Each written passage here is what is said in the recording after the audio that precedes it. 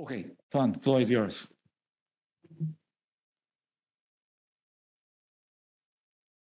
Thank you very much, Koichi, for a kind word of introduction. Good afternoon, everybody, for those who are here, and good afternoon for those who are joining us online, and maybe good morning for those who are joining us from the US. I know that it is one person from there, so hi. So I have the honor to be here to present you the 20-minute presentation, the essence of the World Development Report 2023 on migrants, refugees, and societies. So if I'm the one here today, I'd like first to acknowledge the contribution of our whole team. It takes a village to produce a report like this, and we have been around 20 people working for 18 months, almost full-time on this report, and you have different pictures. There are bank staff, and you might recognize some of the faces. And we were seconded by two panels, one academic panel to work on basically the substance of it, and also a high-level advisory panel that was made of representatives of UNHCR, ILO, and IOM, and other leading civil society figures that, given the sensitivity of the topic, it was important for us also to get their soundbite from the trenches. So we've been conducted a lot of consultations. We were counting during lunch. This is something like around the 25th country I'm visiting in 18 months. And we have had a virtual consultation with JICA and Japan earlier this year. So thank you. And here's, if you want, the outcome of this. So I'm going to jump straight into the substance of the report. So what we do is basically three things. First is we present a snapshot of what is migration today in terms of numbers. Then we go a little bit into perspective, is what do we think is going to shape migration tomorrow. And last, we are presenting you an analytical framework to better understand what type of migration, what are the policy trade-offs, and once we have understood the policy trade-offs for different types of migration, what are the policy instruments that countries might want to consider. So first, defining a migrant as someone who doesn't have citizenship in the country they reside in, I'd like you to take at least three facts from this. On the left side of the slide, you have some of the statistics, how those 184 million migrants and refugees are distributed around the world. So one important fact that is important because it's not something that people think about is that migration is not just a low and middle income country movement towards high income countries. A lot of the movement is from low and middle income countries towards another low and middle income countries. Almost half of the migration stock is about what we call south-south migration. And if you look at refugees, this trend is even starker. 3/4 of refugees today reside in low and middle income countries. So this is not only an issue that concerns high income countries, but also an issue that is very relevant for lower and middle income countries. Another fact that is also important to keep in mind is many countries at all income levels are both sending and receiving countries when it comes to migration. And this pattern is going to accentuate, and I'd like to spend some time on this aspect. But the idea that there's a typical sending countries or there's a typical receiving country is not completely accurate. We want to think about countries having both, and policies vis-a-vis immigration and policies vis-a-vis immigrations will necessarily interact as a result. So once we have that picture, what I want to present to you next is what we think is going to be important for the migration of tomorrow. So obviously, a lot of factors are going to influence migration. Migration follows welfare differences. Migration follows differences in welfare either because they are due to conflict. So people move from an unstable countries toward a more stable one, but also follows welfare gradient, meaning towards poorer countries, towards richer countries, towards places where civil liberties are curtailed, where a place where civil liberties are less curtailed. But the factors that we'd like to put the emphasis on are twofold. One is demography. and the second one being climate change, which we believe are the two factors that are going really to change the way we view migration in the near future. And when we're talking about near future, we're talking about 30 years from now, not 200 years, not thousands of years. We're talking about a near future that is sufficiently palpable for policies to have some relevance today. So the first one is demographics. So the main argument we want to convey here is that the demographic imbalances that are currently being played out throughout the world are going to reshape global labor markets. So here on this slide, we show you three typical example countries. One where the population is aging. This is the top row. The second example is a country that is in the demographic transition, meaning fertility rates have declined and the country is aging and at a very high pace. And third, a country for which the population is going to remain young well into the middle of the century. On the left, you have the age pyramid in 1950. In the middle, you have the age pyramid today. And in 2050, you have the forecast of what the age pyramid is going to look like at the horizon 2050. So for those who are not completely acquainted with an age pyramid, so on the left, let me check to make sure I have it right. You have the population, a bar represents the population of males for a given age. So the lower ages at the bottom and the higher ages at the top. And at the right is the same for women.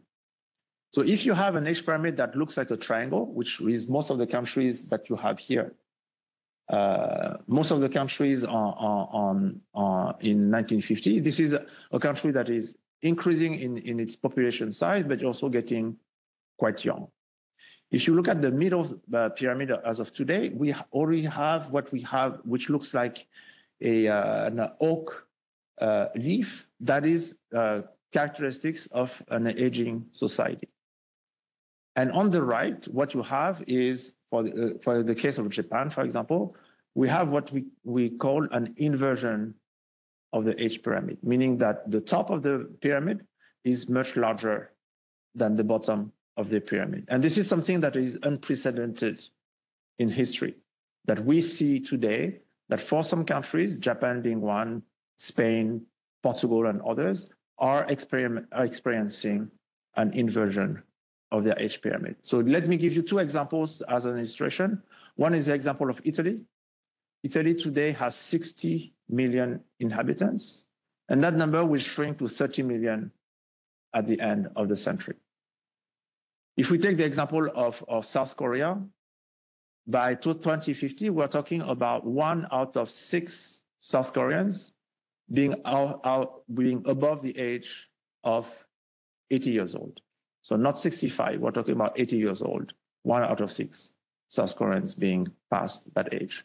So the population of countries that are advanced in their demographic transition, the implication is twofold. One, the relative size of the working age population is going to shrink. So there will need some substitution in order to compensate for this reduction in the size of the working age population. But at the same time, because the elderly population is expanding, the demand for services or goods specific to that population is going to increase. So from developed countries, because most of those countries are developed, we will see a higher demand for labor that the country, that population is unable to provide. In the middle, talking about countries such as Malaysia, they're going through this fertility transition. You know, Malaysia is already below the replacement rate of 2.1 children per woman. And so we need to be expecting those countries not only to be ascending countries in terms of labor, but they will need to become as well countries that are going to be receiving labor from abroad. So countries such as Malaysia, Mexico, Turkey, and name it, a lot of those countries need to see themselves not only as labor sending countries, but will be still sending countries, but a big chunk of the labor will need also to be coming into the countries to satisfy the labor needs, the same way developed countries have needed imported labor in the past and today. And at the other extreme, countries such as the Philippines are still have an explosion of their population. A population is still young, where the reservoir of labor is going to be. But this raises also a challenge: is how can we get those countries to have the labor force that is qualified for the domestic market, but also for the international labor market. So the one key message that we want to send here is migration now is going to be necessary for every country, no matter what the income level is. And the key issue is how do we, if on average the age of the world as a whole is more or less stable, there is a big differences in terms of where the workforce is and where the retirees are, and how do we create a match between the reservoir of labor that exists in some countries and the large demand and the increasing demand that is going to expand further in other countries. That is going to be the challenge for global labor markets and countries individually. A second force that is going to be driving migration flows in the future is climate. So we all understand, we've heard about it, that climate change is going to affect a lot of aspects of our lives. And the question of migration is one of the aspects that climate change is going to have an influence on.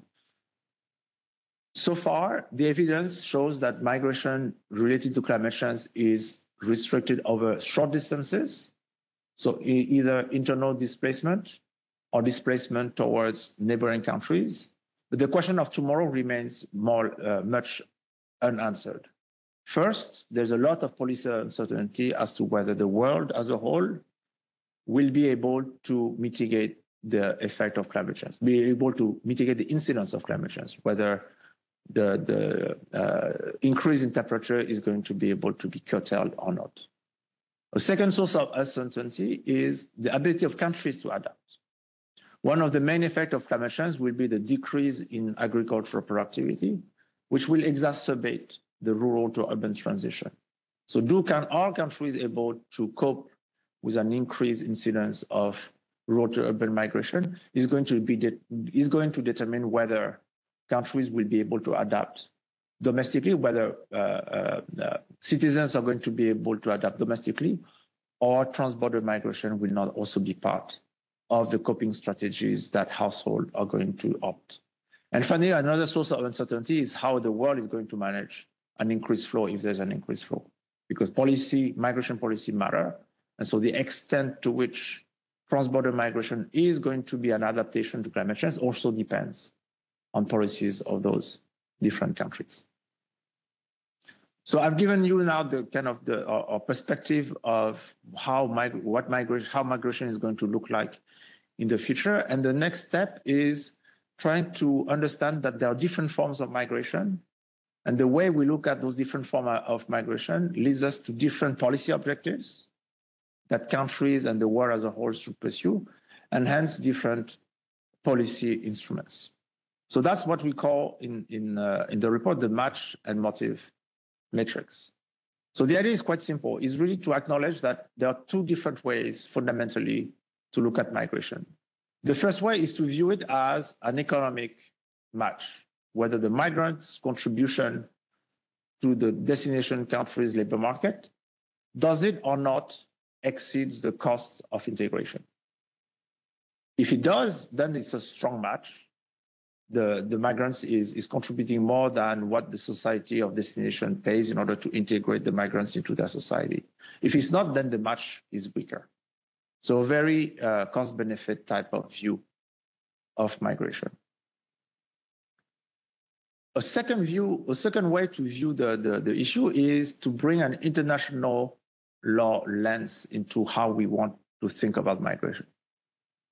At the end of the Second World War, in 1951, the world got together and had this convention on refugees that was signed and then extended in 1967. And the essence of that convention is when a person has a legitimate fear for their physical integrity in the country of origin, then the country of destination has the legal obligation to host them as refugees. So now it's not about cost and benefit anymore. It's about the international responsibility to provide refuge to people who flee out of fear at the country of origin. So whether the migration is motivated by fear at the country of origin or by seeking opportunity at the country of destination defines the discretion or not of countries to open their borders to prospective migrants. So you have an economic view that we overlay with international law view, and you get the match and motive matrix. And the idea is when we look at those, we can place a migrant on one of those four quadrants. If the match is very strong and there is no fear at origin, we're dealing with many economic migrants. The bulk of migrants are economic migrants who seek better opportunities in the country of destination and have the skills to contribute to the countries of destination. If you move to the right, even if there is contribution to the country of destination, there are refugees. And refugees are there and they need to receive international protection, irrespective of their degrees of skills, irrespective of their contribution, which is the case for many refugees that either don't speak the language, are not qualified, but are need to be hosted because there's an obligation in front of international law. And finally, if you go to the bottom left quadrant, this category is what we call distressed migrants. And they are, if you want, the problematic category in terms of political sensitivities and public opinion. They are not only don't have the conditions of their movement qualify them for being refugees, and at the same time, they don't necessarily have the skills that allow them to make a contribution to the country of destination. So those distressed migrants are mostly irregular migrants, and this is one of the most contentious policy challenges that we try to address in this report.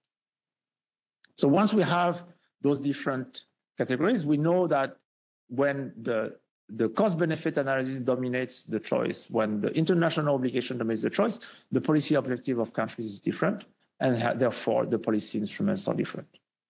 So then when we're talking about a strong economic match, the question is simple: how can we maximize the gains for all? For the country of destination, for the migrant themselves, and for the country of origin. That's, if you want, a comfortable policy space because we have benefits, and the question is how can we increase those benefits further? When we are dealing with refugees, whether or not they have a positive contribution to the destination society, the issue is not about cost and benefits. The issue is about how can we ensure the sustainability of the hosting scheme. And because it's an international mandate, how can we share the cost beyond the borders of the country that is actually hosting the refugees? And third point, for this category that are neither refugees and for which the contribution is also, the match is also weaker, the key question is how do we manage to change incentives to reduce the needs for those irregular and highly hazardous movements? Or is it the choice of, or what are the choice of country, whether to absorb the migrants or to return the migrants humanely? These are the policy trade-off in the case of distressed migration. So once we have those policy trade-offs, what are the actual policies that we want to think about? So I'll give you some examples. There's a whole list of, and a whole discussion throughout the 300-page of the report that I'm sure you've read. And just disclaimer for those who haven't read it yet, it's actually 200-page and 125 pages of references. So it's not that big of a report for bank standards. Believe me, I think some people have been at the bank. 200 pages is on the shorter side. So when the match is strong, the challenge is quite simple. It's how can destination countries and origin countries enact policies that are maximizing the gains from migration. So the one issue, first and foremost, is how do you maximize the economic contribution of migrants in destination society? And here, again and again, because migrants are not citizens in the country they reside, the lack of citizenship is also restraining the lack of access to opportunities, the lack of access to markets. And here rights plays a crucial role in terms of allowing migrants to be productive. Taking the example, for example, of Colombia, when Venezuelans migrated to their country, the first thing that they did was to grant them papers, authorization to work. And study after study, we see a big impact, not only for the migrants, obviously, but also for the productivity and the economic growth that those migrants were able to generate for the host society. So provide rights and access to labor markets, but also economic inclusion will also need to be accompanied by social inclusion. And then, even if we know from studies after studies that the impact on labor markets are muted, provide social assistance, social protection to domestic workers that might be displaced. So I'd like here to make a little parenthesis. Even if we don't hear it enough, the impact of migration on wages and employment is minimal. So across all the studies that we could have looked at, the effects are muted or inexistent. And the main reason that is behind this is migration is driven by complementarity with the labor market of destination. And because labor is complement, it doesn't enter in competition with workers in the country. And thus the downward pressure on wages doesn't realize. It's just not happening. We do see some cases when there's a large displacement, usually forced displacement, in a small community, in a small area, for migrants who do not choose necessarily the places they are going. And then there is competition with local labor, and we see locally potentially a drop in the wage. But this is more the exception rather than the rule. It's most likely the effect on labor markets is not existing as much as people might have said. So I'm closing the parenthesis here.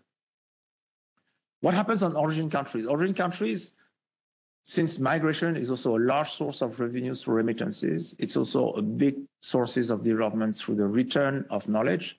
The key issue for the European countries is to lower the cost of sending back remittances, sending back funds, but also the return of knowledge through either actual knowledge transfers or return migration.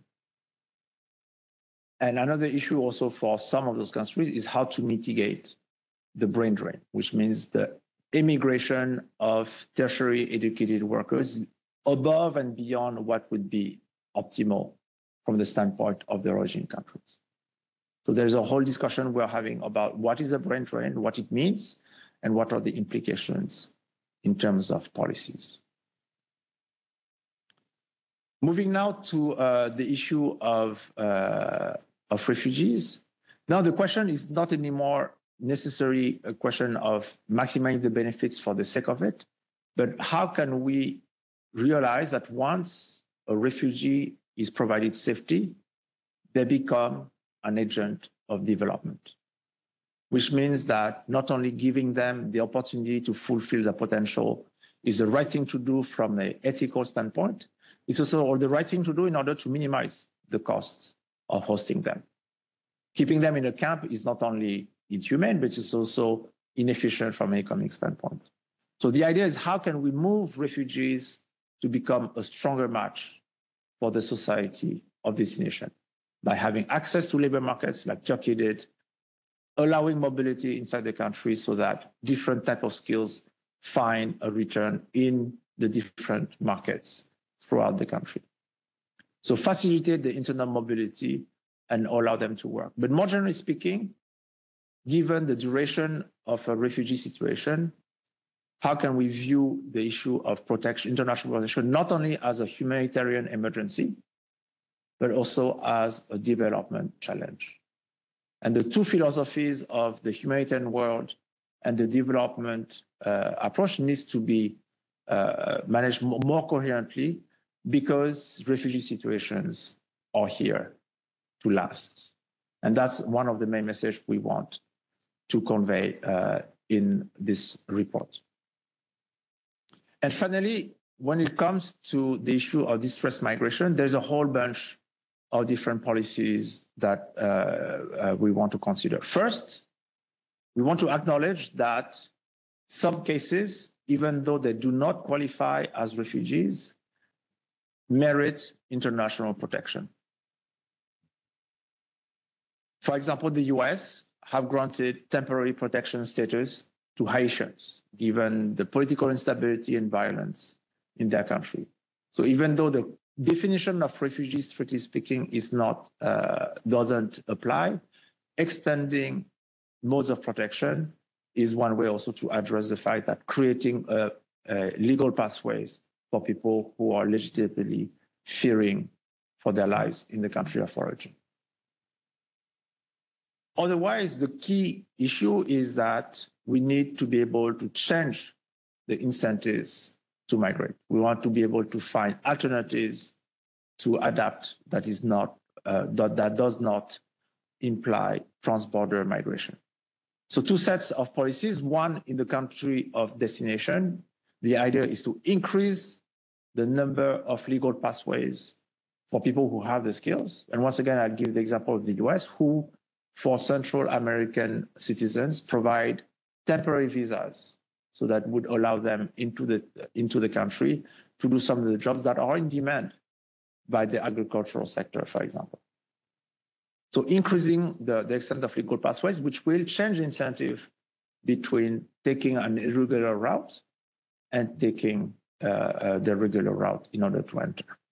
And at origin countries, this is where long-term development comes in, is how can we strengthen the skills and the resilience of the countries of origin so that transborder migration is no longer the only option that people who are fleeing poverty, people who are fleeing climate change have to resort to. So this is the biggest challenge in terms of providing an alternative to risky transborder migration. So if you want, that was a little bit the tour of the report, going through the different types of movements in order to assess the policy objective and find the policy instruments to achieve that objective. So as a summary, let me give you the key messages. As I said at the beginning, it's important to realize that in the near future, in the medium term, migration is necessary for the prosperity of all countries at all levels of income. Whether the demography or whether climate change is going to make migration necessary, that's the message we want to hammer very strongly. Two messages related to the type of migrations we're looking at. When the migrants match is strong, then the gains are large. And when the gains are large, it's important to mitigate the costs using different instruments instead of curtailing migration in order to address issues, social issues, to address other issues.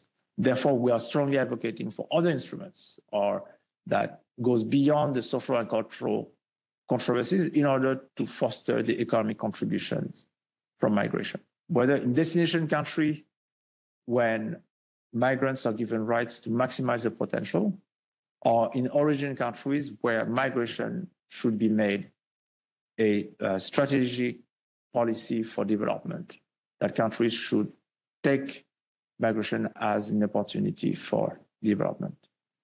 In the case when the migrants' match is weaker, then it's a matter of international cooperation. It's a matter of sharing the costs internationally and reducing at their origin the incentive to migrate. And final point, once we've agreed on the policies, the big question is how. And what we'd like to emphasize is the instruments to achieve this goes through partnerships, to bilateral cooperation, as migration involves a destination country and an origin country, but also multilateral cooperation, especially when we're talking about international protection and international burden sharing. Second point that is very also maybe resonates a lot to institutions like ours at the World Bank or even with JICA, which is we need financial instruments.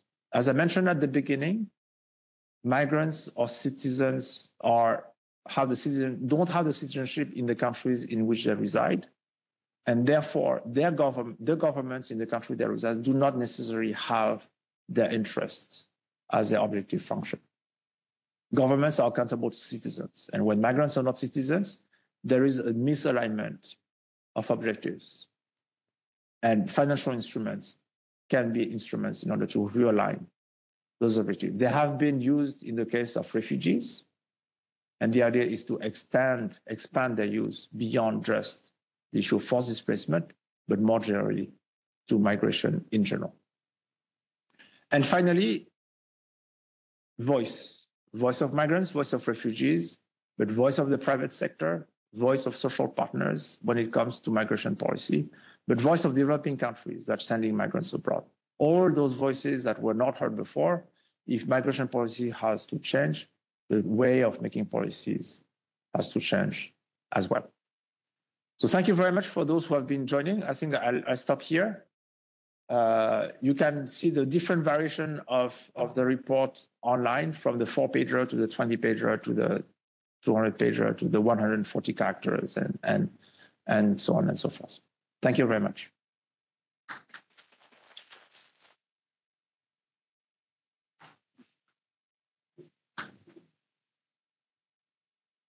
ありがとうございました。世界銀行の世界開発報告2023執筆担当共同局長のカイ・トワン・ドゥでした。スピーカーに対する質問がある方は、特にオンラインでご参加いただいている皆様、ぜひ、WebEx の画面の下の右のところにあるクエスチョンマークをクリックしていただいて、でその Q&A セクションのところに日本語でも結構ですので書き込んでいただきたいと思います。後ほど皆様に代わって私の方で読み上げたいと思います。ではここからは3人のコメンテーターの方にご登壇をお願いしております。イメージとしては JICA 研究所から研究サイドから、それから JICA の本体からオペレーションサイドから、そしてアカデミックスからと、こういうことで進めてまいりたいと思いますが、まず最初に JICA 緒方貞子平和開発研究所研究員のリセット・ロビレスさんにご登壇いただきたいと思います。リセットさんお願いします。Yeah, so good afternoon, and yeah, thank you very much. Apologies for my voice. First of all, I'd like to congratulate the World Bank for coming up with this year's World Development Report. The theme mirrors very much the global concern that demands our continuous search for sustainable and also durable solutions. And I wasn't able to read the full 200 pages, but I was able to give a chance to go through the overview, which I think the report offers another framework that's worth exploring. So for today, my presentation is about my reflection on development considerations for those displaced, the intersection of the World Development Report 2023 and our research on forced migration. So this one will be just some of the points that I'll be covering, some of my insights from the report, an introduction to our research project, and also some final points to reflect on. So for the first one, after going through the report, like I said, there are 3 key points that I actually want to focus on. The first one is that migration is a process and a tool for development. So the report covers both in the discussion on migration and displacement. And when looking at migration and displacement, scholars would say, Oliver Bakewell would say that it should be understood as processes, conditions, as well as categories. Migration and displacement as social processes can change people's physical location, resulting in different relationships. At the same time, it would also involve different levels of agency, rationales for migration, movement, and time scale, degree of change and extent of migration, level of institutional engagement. But oftentimes it would be seen separately. There's migration and there's also displacement. However, what's highlighted here is that displacement can be viewed more or less as a subset of a larger migration concept. So rather than highlighting the differences, it's also good to see the commonality between migration, regular migration, and also displacement. Another point that's very interesting, it was explained very much in detail, is the match and motive framework. For me, it's more or less this table summarizes my understanding of this framework, more or less negotiating economic gains and also human rights. So the match motive framework made a clear distinction on economic migrants and as well as refugees, and taking into account their capacities for optimizing their matching of the skills and needs relative to their movement. So if you have labor economics and international law to be the two main lenses to understand migration patterns, it's also interesting to look at how the extent of motives, which is more on economic gains for one side and the other one is more on upholding human rights. In terms of the applicability of the capability approach, now the aspiration capability model is a migration-centered model that explores people's migration behavior. It actually tries to understand migration as a resource that enables people to access better prospects and create awareness of freedom related to their mobility. So I guess for economic migrants, this capability approach is very much available. However, for refugees and other population of concern, involuntary immobility enable the use of migration as a resource to cope and be resilient. So also in terms of the role and commitment of the origin country, likely for economic migrants, I understand that yes, it's available. However, for refugees and population of other population of concerns like asylum seekers, this may not necessarily be available. So while it is important to set this certain categorization of economic migrants and refugees, it's also essential to remember that this categorization can be fluid. In certain cases, people would come first as economic migrants, and in certain conditions would bring them in more challenging conditions and put them in displacement. Now, the last point, I think, of course, the main objective is actually to achieve strong matches. But here I wanted to focus more on this presence of weak matches. Excuse me. The report highlighted that when the match is weak, the cost needs to be shared and reduced multilaterally. And as we see in recent years, it affirmed that not all people in displacement could avail of all the durable solutions in either return, resettlement, or integration, and thereby creating more people in condition of what we call protracted displacement, meaning an extended period of time. Now, humanitarians would commonly engage in short-term assistance to meet the immediate needs of forcibly displaced people. However, we have to consider as well that development approaches are needed in combination of this humanitarian assistance to actually extend assistance to those who have to endure displacement for a very long time. Excuse me. Not much change. Anyway, so this is actually where I wanted to bridge our project now. So currently in the Research Institute, we have the project entitled Evolving Humanitarian Action for Forced Migration. So it was launched in 2022 and joining not just researchers, but also practitioners, including those from a platform from disaster displacement, IOM, IDMC. We also have CBM or Christian Blind Mission from Germany, and also some universities here in Japan, Kindai, and also from the University of Connecticut in the US. So the reason for this project is that it's observed that there are several events that contribute to this increasing and urgent need to address the ordeal of people's involuntary movement and their increasing insecurities. And for our research project, what we wanted to focus on was actually in terms of how to understand more how humanitarians have been responding to these changing needs and complexities of diverse representations of people in several contexts of forced migration.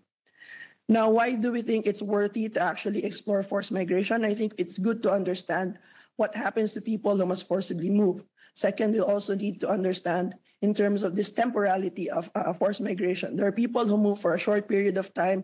There are people who have to experience displacement for an extended period of time. And there are those who are actually have to live their lifetime in displacement. And it's always seen in children who are born in resettlement area, settle in displacement or transition areas. Now, the lived experience of people in displacement is substantiated by many interactions and engagement with different actors, including humanitarian actors and also other intermediaries, and including development actors as well, which are all important in terms of confronting the uncertainties and insecurities related to people's forced movement. So we try to look at migration in terms of the lens of forced migration from the lens of migration. And these are actually the different theories, levels, and also debates and discussions that we try to put into.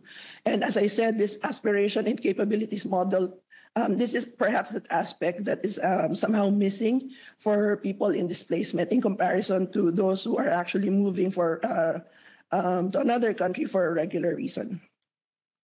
Now, in terms of the humanitarian regime, what we wanted to show is actually that it has evolved over time already, that starting from addressing the fears from threat to peace and security, up to this growing concern to mitigate the suffering of the refugee flows, and then eventually to this expansion in the international community's population of concern. So it's really clear that there is actually that the humanitarian system is evolving and trying to adapt to these structural issues and changes that people in forced migration face. So for our project, we try to approach it in a more socio-anthropological perspective, understanding the lived experiences of people in forced migration as substantiated by its interaction and engagement with different actors, in this case, primarily humanitarians, looking at it from a meso level of analysis, using a migration systems theory, and also understanding their condition.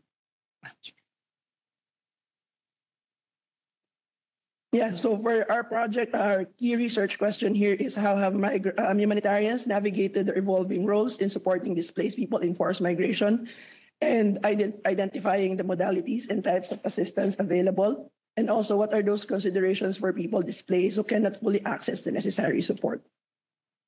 So oftentimes, many studies would concentrate on specific labels, particularly focusing mainly on the drivers of forced migration, either conflict or disaster, or even development concerns. Others would also focus more on the type of population that are displaced, either refugees, IDPs, asylum seekers. But for our project, what we focus on is actually on the different representation of forced migrants, meaning there are different, each set of refugees, IDPs would have composition of women, children, people with disability, older persons, and even workers, which is present in each kind of or each category of forced migrants.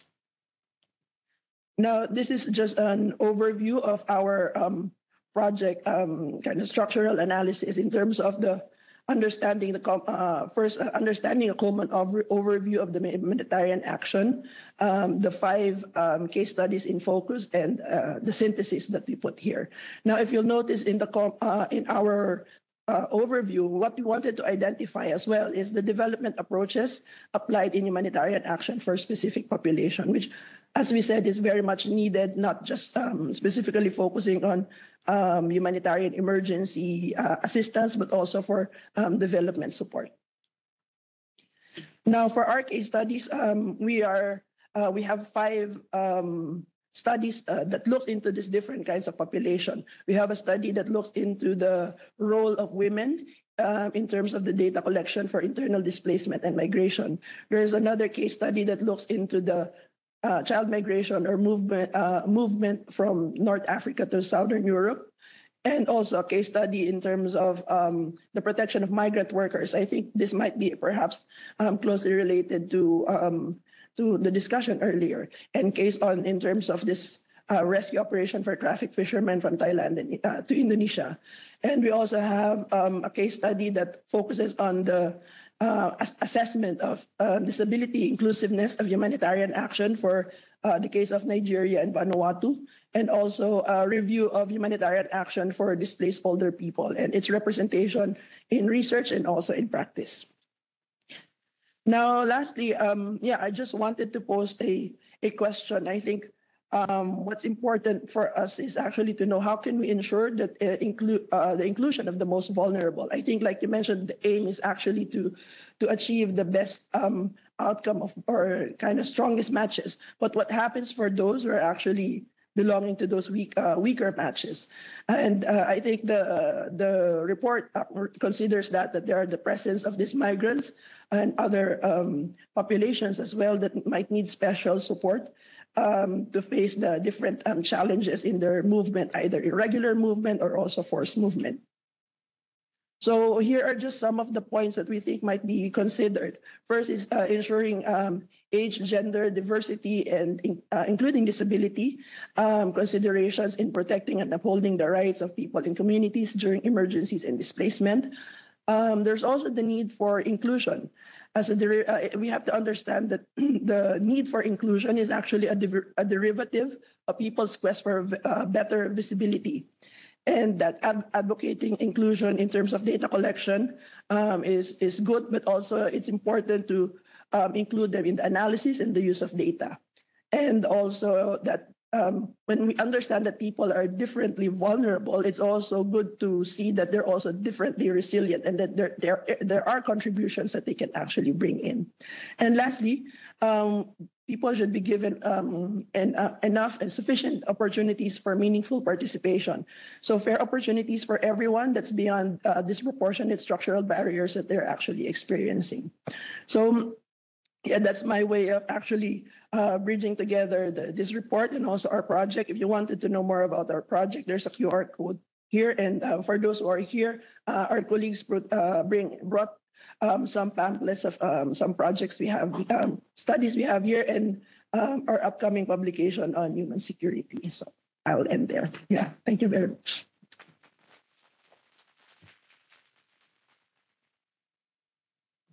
ありがとうございました。JICA 大型貞子平和開発研究所研究員のリセット・ロベレスさんでした。続いて、今度は JICA のオペレーション側のパースペクティブをシェアしていただきたいと思います。JICA 国内事業部次長兼外国人材受け入れ支援室長の小林洋介さんです。お願いいたします。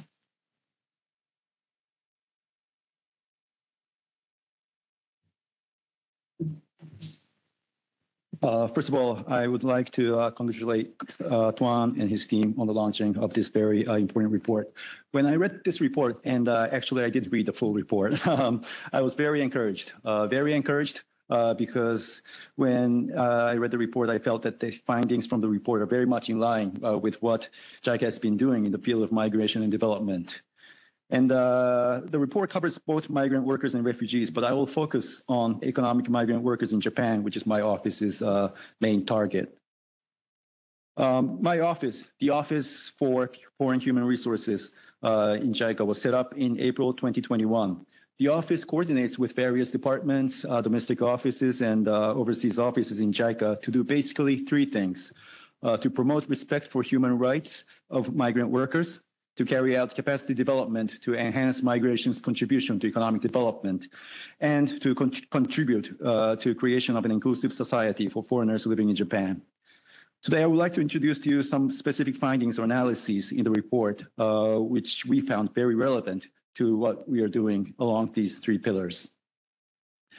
First, but starting from the background, the report calls our attention to the fact that demographic changes have sparked an intensifying global competition for workers and talent.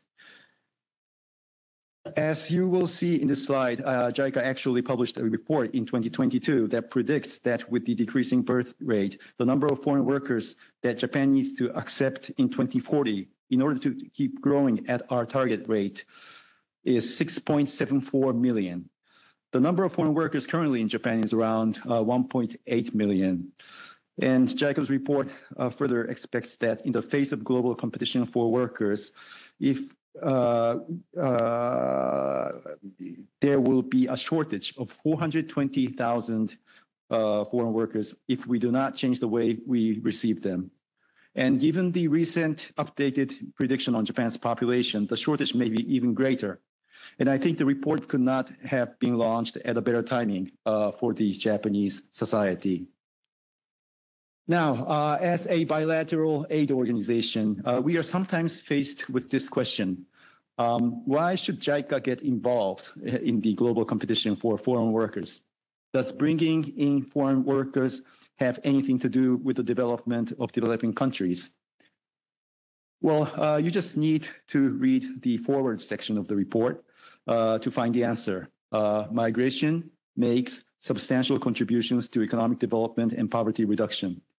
So then the issue is, how can we make sure that economic development and poverty reduction are actually realized through migration?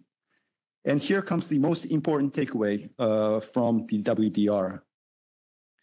When migrants bring skills and attributes in demand in a destination country, the benefits typically outweigh the cost, regardless of motive, skill levels, or legal status. These migrants fill gaps in the destination labor market with benefits for the destination economy, as well as for themselves and their origin country. So, and I think that the most important keyword in the report, at least for us, is strong match. When the match is strong, the gains are large. And now the gains for the destination economy, for example, in Japan, when the match is strong, are pretty obvious. So are the gains for the migrant workers themselves. However, the benefits for the origin country are not so obvious. And I think the report has done a great job of articulating these benefits in detail. Specifically, the report not only analyzes the impact of monetary remittances, but also touches upon social remittances, which is a concept used to explain the way norms such as institutional quality, demand for accountability, and gender norms are transferred from destination country to the origin country. It also stresses that migration contributes to integration of origin countries into global networks, with migrants serving as catalysts for increasing international trade. The report also explains how migrants help develop industries in their origin countries by transferring knowledge and fostering innovation. In fact, in JICA, we have stressed these same benefits rather intuitively when explaining our work to external stakeholders.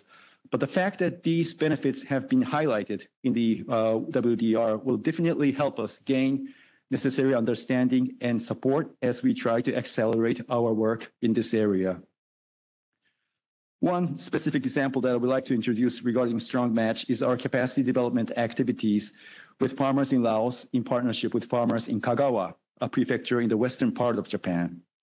Here, efforts are made to create a sustainable cycle of strong match migration that leads to greater business opportunities for both sides and brings various benefits to a wide array of stakeholders. Interestingly, farmers in Kagawa are able to secure not just the workforce, but also quality seeds of garlic from Laos through this partnership. Now, the report also mentions how we need to protect the rights of migrant workers by ensuring they have access to fair recruitment in line with international standards. We totally agree. But we would like to stress that this can be realized only if stakeholders both in the origin country and the destination country cooperate. One pressing issue for some of the migrant workers in Japan is an exorbitant level of recruitment fees that sending organizations and individual brokers in the origin country collect from workers in the recruitment process. In Vietnam, we'll be starting a new project to deal with this issue in partnership with the Ministry of Labor, Invalids, and Social Affairs of Vietnam. Furthermore, we are currently in discussion with the ILO, with which we have a memorandum of cooperation on business and human rights on the launching of a new initiative, Vietnam-Japan Fair and Ethical Recruitment Initiative, in partnership with various stakeholders in Vietnam and Japan to push forward a collective action to solve this issue, as shown in the slide. Lastly, the report also mentions that destination countries should not let social and cultural controversies overshadow the economic gains of migration. Regarding this point, JICA has been playing an important role in promoting social inclusion of migrant workers and their families here in Japan. Specifically, JICA sends many volunteers to developing countries every year, and they work with their counterparts on the ground to tackle development issues. Many of them come back to Japan with a deep understanding of local social and cultural values. Under JICA's programs, such ex-volunteers work with local authorities, NGOs, and others to conduct support programs for migrant workers and their families in various parts of Japan, while also helping community members understand diverse values that migrant workers and their families hold. JICA also supports children with foreign roots through various activities, including through making available textbooks in their mother languages that were developed through our education projects abroad. Furthermore, in 2020, JICA helped establish a multi-stakeholder platform called JP Mirai with private companies, local authorities, NGOs, and others, with an aim to promote decent work for migrant workers here in Japan. JICA and JP Mirai work hand in hand on activities such as information sharing for migrant workers, operation of multi-stakeholder grievance mechanism, mutual learning between various stakeholders, among others. To wrap up, WDR is very much in line with our strategy and operations on the ground, and we very much welcome the launching of this report. We firmly believe that the report will serve as our beacon light as we navigate our work in this area to accelerate economic and social development of both developing countries and Japan with an ever greater sense of urgency. Thank you very much.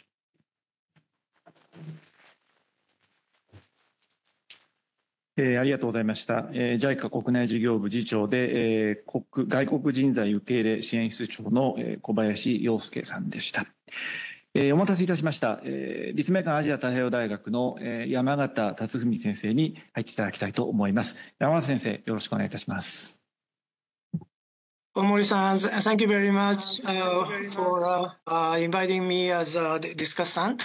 My comment will be brief, and I have presentation materials which is also very short, so let me share that with you. I'm participating from Beppu, Oita Prefecture, which is located in Kyushu Island, which is southern part of Japan. I have been inspired by a series of World Development Reports. This particular one, 2023, also insightful very much to me. And the points I was very much inspired was that the message, this is from a key message part of the presentation today, which said this report is directed countries at all levels of income. That wasn't special because I had in mind previous WDR report which touched upon migration issues. It was released in 1995, entitled Workers in an Integrating World. I was very much inspired by this report as well, 40 years ago. Then the main message at that time, WDR 1995, was mainly directed to developing countries, how labor market in developing countries should be, then what labor protection and employment promotion, migration promotion should be. Those were discussed in 1995. So that WDR 2023 have more wider and bilateral, focusing both recipient and origin countries at the same time. That is very much impressive. In fact, I think there must be a background of such a difference between the two reports, 1995 and 2023. In 1995, there were certain diverse backgrounds and policy options taken by developing countries, migrants sending countries. There were some pioneering countries ahead, such as Pakistan, the Philippines, and South Korea. South Korea was, labor sending country at that time. Then other countries were trying to catching up. Then now in 2023, I think that the diversity is more applicable to migrants receiving country. There are some countries ahead, such as Australia, Canada, Germany, and many others. Then, regrettably, Japan, in my understanding, categorized as a country to catch up with those countries ahead. Then that might be applied to some of East Asian countries, but Japan is for sure one of our countries to catch up. Then, so for me, this particular report, WDR 2023, is meaningful for the Japanese more than ever. As Dr. Du correctly said, population dynamics, aging, decline in birth rate in Japan is also, of course, applicable. On top of that, to me, Japan at this moment is less dynamic, unfortunately. And one of our deep reasons is that Japan's political structure is very much male and senior people centric. Then dynamic policies are less likely to be adapted. I'm also one of male senior person, so that I try to encourage those senior male people to step down from the decision-making position in Japan, and try to encourage younger female and more diversified origin of people to get into the society, so that this particular WDR 2023 seems to encourage and promote that Japan go toward that direction. That's why I like it very much. Here I'm in Beppu, Oita. Then this is one of our tourists international students gathering place. Still, it has a challenge. Certain discrimination and certain clumsy aspects, so that those are our challenge to respond. And so in that way, I was very much inspired by this WDR 2023. So let me thank you, World Bank. So that's my comment. Thank you very much. And let me stop sharing the screen. Okay.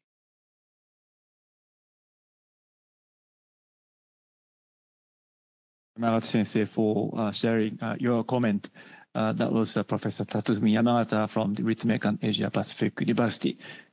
Okay, Tom, you listened to the three, perhaps very most carefully, readers of the WDR 2023. If you want to have immediate responses to the comment that you just heard from the three discussants, please go ahead. Yeah, so first, thank you very much for the discussion and really your view and sticking to what the messages are and how you view it and you perceive them was very instructive to me. I think the main lesson I get here is to Japan. One Japan, which is kind of the donor country that we are from the World Bank used to dealing with, and then issues of forced displacement and so on and so forth. So here I could see that in this forced migration space, there's still a lot of things to do, but I'm glad to see we're going in the right direction. And then there's the other Japan, which is the destination country, as was apparent in the last two discussion. And here I'm very glad to be able to learn about the challenges and how we see them on a more theoretical basis, how it is perceived here. And I didn't even know that JICA had a division that was specifically dedicated to Japan as a receiving country with this development angle. So I'm for us, that's exactly that. The WDR, this WDR is, I think, the only instrument the World Bank has had since a long time or ever, where we can engage or where there's a message for developed countries, donor countries in the World Bank. Usually it's, as you said, for the WDR 1995, it's about the developing world and what they should do without ever having the ability to discuss. Here, we've been given the political space, and I need to thank senior management who've taken the bet to say something about destination country policies. And seeing that there is an echo in a country such as Japan, for which it's one of our main audience, when we look at that, was very comforting. And I thank you. So you from an academic standpoint or from a very policy-oriented standpoint. So, that gives a meaning for whatever we've done, because we're convinced that what policies are being done in receiving countries, whether it's Japan, whether it's Europe, whether it's the US, has a huge implications for the developing world. And having that echo is very, it's very heartwarming for us in the bureau. I'll make sure my colleagues in DC get the same soundbite. Thank you. はい、ありがとうございます。では次に、この東京の世界銀行の会場にいらっしゃる方からもしコメント、質問があればお受けをしたいと思います。目の前にマイクがあると思いますので、ご発言をいただければと思いますが、どなたかご発言なさりたい方いらっしゃいますか？はい、どうぞ。お願いします。So this is my name is Makoto Nakagiri, and I previously worked for the Ministry of Foreign Affairs and now working for a private company. I have a question mainly to Mr. Du, especially because my background is legal, and I'd like to pose a question from this legal aspect. So in the chart that you showed to us, you classified the people into 4 categories. And I found out that there is a dichotomy of migrants and refugees according to the needs of the protection. I just wanted to raise a point on it because in the latest discussion on the international human rights law,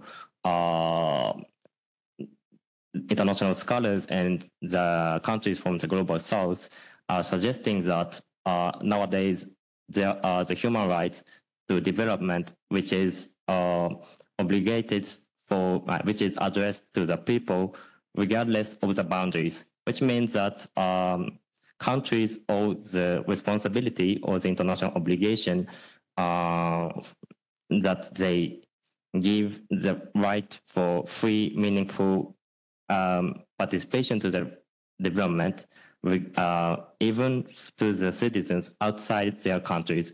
So I'm finding this notion interesting to discuss, or because it destroys this dichotomy of the 4 categories of the chart. So I just wanted to know if this sort of notion to have an obligation or human rights, regardless boundaries, were taken into consideration when you drafted this report, or for some reasons you didn't take it. Thank you. Thank you very much. So you would like to respond quickly, or should we collect some questions? Okay. 他にいかがでしょうか？東京の会場にいらっしゃる方、ご発言のある方いらっしゃいますか？はい、どうぞ。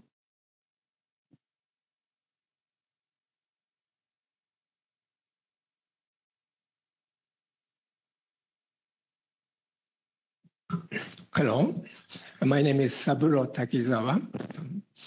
I used to work for the UNHCR, and so I'm quite interested in this report.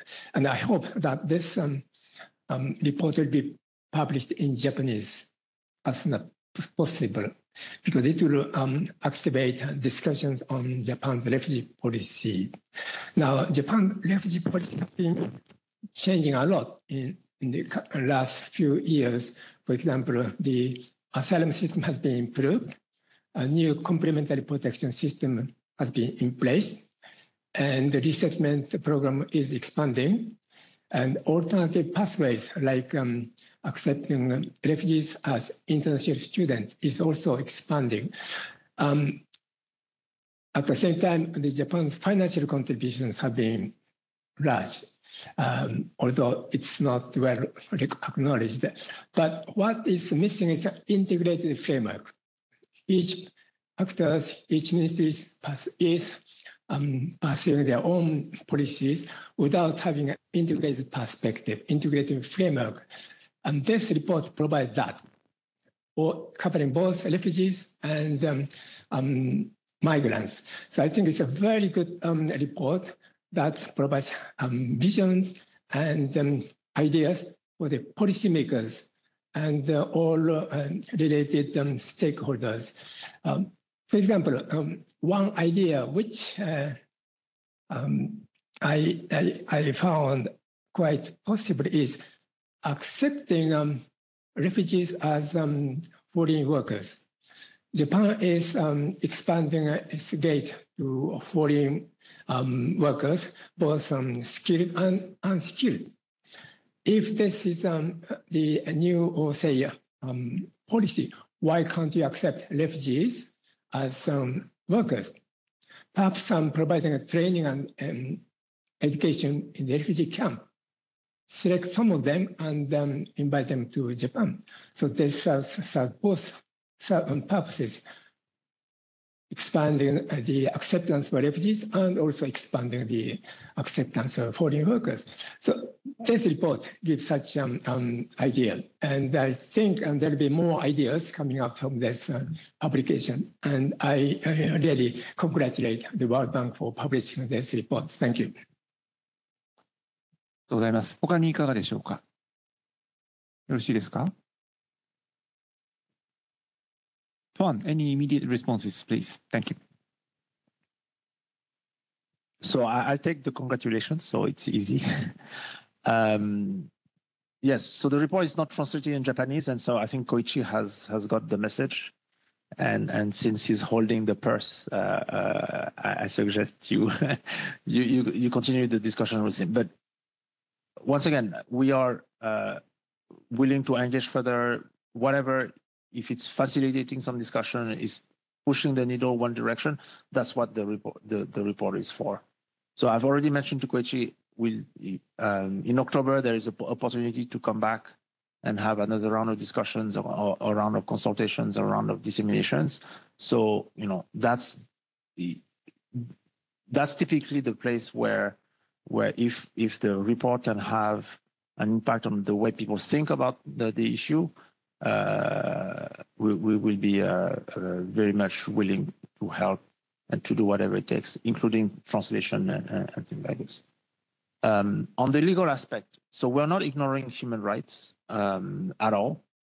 I think the protection of dignity is at the heart of it, but we didn't want to narrow or to just stick to a definition of human rights that is very expansive, which includes education, which includes a lot of issues.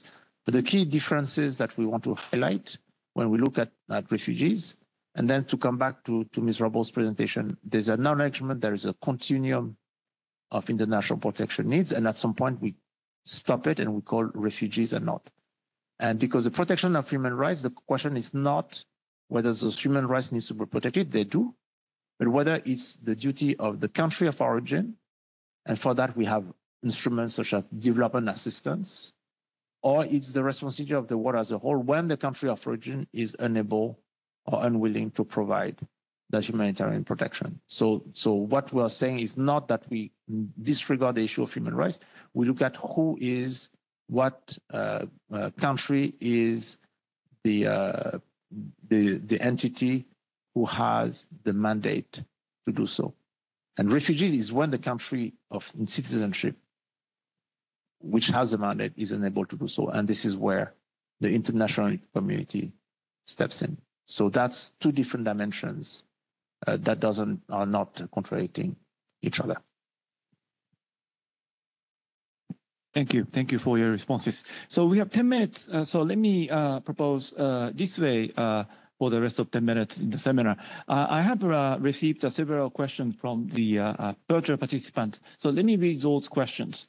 And then I'll invite Tuan to come in to respond to those questions. But also, after that, I'll invite Lisette-san, Kobayashi-san, and Yamagata-sensei, in that order, to come in to share any final additional comments on any aspect of the discussions. Then I'll turn to Tuan eventually to close the seminar. And I think it will be a good 10 minutes. So let me read the question that we received from the virtual participant. The first one, a question from Uchiyama-san. Thank you for these insightful talks. I would like to ask, what is your opinion about the new Japanese immigration bill recently approved in the parliament? Thank you. I'm just reading the question, right? And then a second point, second question from Tanaka-san. Thank you. Thank you very much for your presentation. The report argues if there is a strong match between a country of origin and a recipient country, migration will benefit both countries. Is there any risk that brain drain or drain of labors would undermine the short to long-term development of the country of origins? And that's the second question. The third one, question from Furutani-san.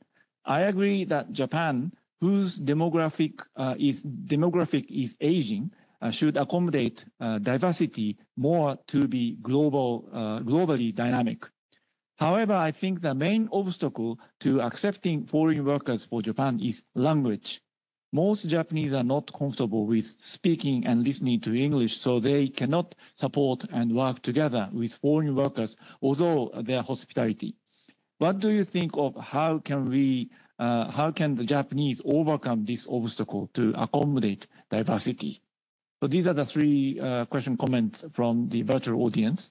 So I'd like to turn to Tuan, and then I'll go to Lisette-san, Kobayashi-san, Yamagata-sensei for their comments. Tuan, please. So I think I'm not qualified to comment on the Japanese immigration law because I don't know it. So that's the easy step. But more generally, I think it's not our place from the World Bank itself to comment on specificity of any country, not just a donor country, because it's much more complex. We view it from a development angle, and there are politics. There are a lot of things that it would be a bit difficult for us to provide a commentary on this. On the other things, on the other hand, on terms of languages, I think the gains from being able to work together are very large. And I don't believe any second that there is a reluctance of Japanese people to speak a different language. I think it's a matter of critical mass. It's a matter of viewing the benefits of doing something differently. So societies move. I think it's very anxiogenic. It's true. We see that things are moving around us. I'm a parent, and when I see what my children are doing, it's very anxiogenic. And I think changing languages, this is something which is understandably very destabilizing. But given the benefits that everybody would benefit from, I think the adaptability of population is very large. And also, learning the language of the host country is also something that a lot of countries have been doing around the world, whether people are speaking German in Germany, people are speaking Italian in Italy. So the social integration is a two-way street for which both the host country and the group that is integrating into needs to work towards. And so on that social integration, I think the economic motive is so strong that is not likely to be, at least in the medium run, a big obstacle, in my opinion. In terms of brain drain, this is a very good question. I think two things. First, brain drain has been used a lot for everything. And in the report, we are discussing it carefully. We don't think brain drain is true. Brain drain meaning, so let me define what is a brain, is the migration of tertiary educated people to the extent that the origin country loses out of it. I think empirically that's not happening in many cases. It's true there are some sectors for some countries for which there's excess migration of tertiary educated workers. I would give the example, for example, of Jamaica, where they're bleeding health workers. But in most cases, first brain drain is a consequence of an issue, of an underlying problem, rather than or the cause of it. So one, if you don't want labor to move where capital is, it's important to have a business environment where capital moves where labor is. So brain drain can be is a symptom of something happening in terms of the returns to human capital, and that returns to human capital need to be addressed first and foremost, instead of trying to curtail or to find something fundamentally wrong with tertiary educated people moving abroad. But it's not only tertiary; it's also different type of skills. The second issue is, for some sectors, there is a global shortage of skills. And so the issue of brain drain is increased global supply. So it's not just one country that needs to provide all the nurses for all the countries in the world, but the global supply as a whole needs to be increased. And then can we discuss about what is the global allocation of those skills across the world?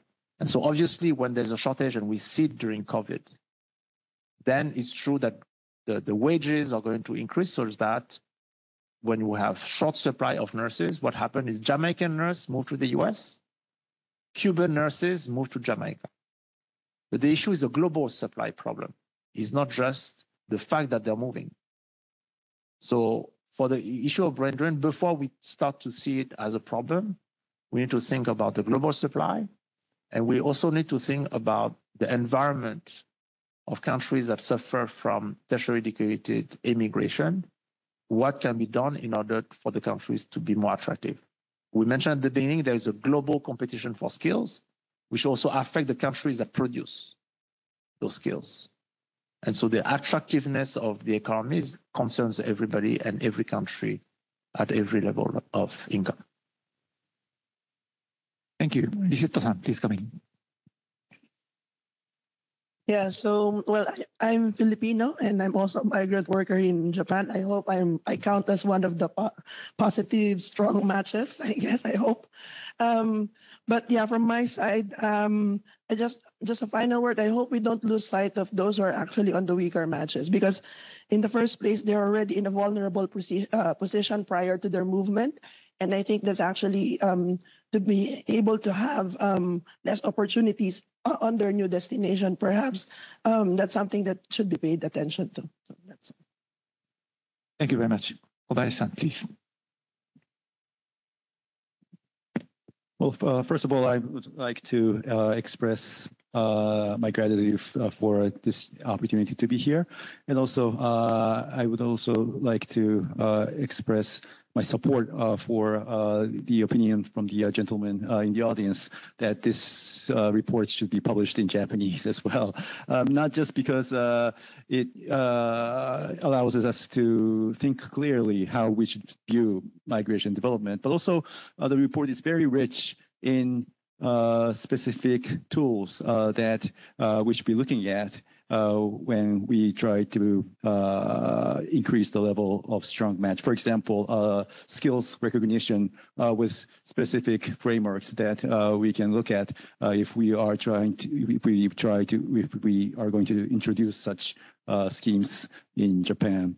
And lastly, with regard to one of the questions about the language, I think there is a role for JICA to play in providing Japanese learning opportunities abroad for migrants before coming to Japan, so that they will be more ready to live comfortably in Japan, and also so that community members here in Japan will be more ready to accept them with the mindset of omotenashi, which is one of the qualities of the Japanese community. And we will need to be working very closely with other organizations like the Japanese Foundation as we explore ways to expand our activities in this area. We already have around 50 volunteers that are working abroad teaching Japanese in developing countries, but we hope to scale up our efforts in this area. Thank you. Thank you very much. Yamagata Sensei, please come in. Yes, I'd like to respond to the third question given by Ms. or Mr. Furutani about language issues. This is good news from Beppu. In this area, so many international students are very fluent in Japanese, believe it or not. Those students study Japanese in class. However, after the class, they go down to the city and do a part-time job in a convenience stores or a restaurant or even a drinking place. Then there are so many, not a small number of people, so many Japanese fluent international students here in this university. And I don't think this is unique to this particular university. There is another university called the Beppu University, and the Beppu University also has a similar, a large number of Japanese fluent students. So young people are very potential, very talented, and it seems there is a belief that Japanese language is so difficult for any foreigners. No, that's not. It seems for the young Japanese, it's not a very high burden. Some young Japanese are very fluent in Korean language once they are fascinated by the Korean culture. So that believe in young people's potential. So that's a message I'd like to give from Beppu. Thank you very much. Juan, the very last final words from you. You catch me off guard. So I think fundamentally, there are a few issues that are going to define our civilization in the years to come. Climate change is one, and I strongly believe migration is the other one, is how we as a human species live together and work together. And I think it's very uplifting to have a discussion like that, so that to see there's a lot of energy trying to make the world more cohesive. And I hope this is the beginning of a conversation here and beyond. Thank you.